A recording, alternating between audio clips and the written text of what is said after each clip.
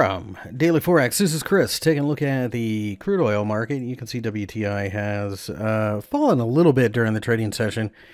We're down about 4%, but anymore, 4% is a lot less of a move than it once was. So, and it does look like we're trying to recover late in the day, so that's worth paying attention to as well. So with that in mind, I'm paying attention to 20. Can we get a bounce? Are we going to consolidate between 20 and 25?